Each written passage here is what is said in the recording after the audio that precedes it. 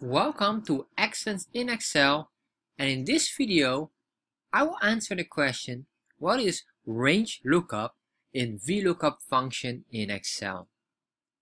So you might have a situation, you probably already use a VLOOKUP quite often. However, in this situation we will be needing the range lookup for our calculation. And let me explain here right now what's going on, and then I will explain also what range lookup is. So you can see here we have our test scores, and the test score of 60 equals the grade of D.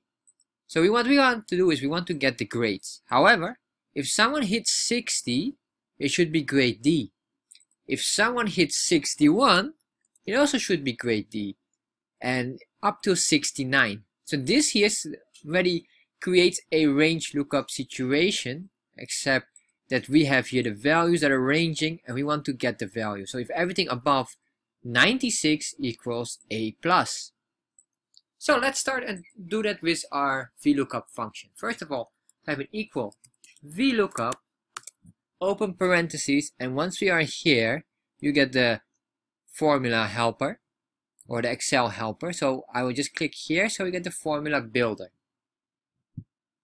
So we have our range lookup or our lookup value. So question number one, what is the lookup value? In this case, it is the test score. Question number two, the table array. That is this one here, because here we get the values. So we have the values of them. Finally here, where's the column index number? Number 2. And here now, to answer the question, range lookup. You can see range lookup, there are two ways to do it. You can type in here 1. For making it true, or you can type in true, then you have to put it in this, you say true. But there's also another option, is you can say 0 for false. So what is the difference exactly? First of all, if we do true, then meaning that the VLOOKUP will make everything in range lookup. So enter, and let me show you exactly how it works. So you can see here, we get these values here, and if I drag them right now, it's still not frozen. So you can see you get errors. So I'm going to freeze them. Assuming that you already know these kind of things, I just type in here F4 and F4, enter, and expand them. So right now, you can see that everything from 0 up to 59, yes, if I do here 59, is a range. And this range becomes grade F.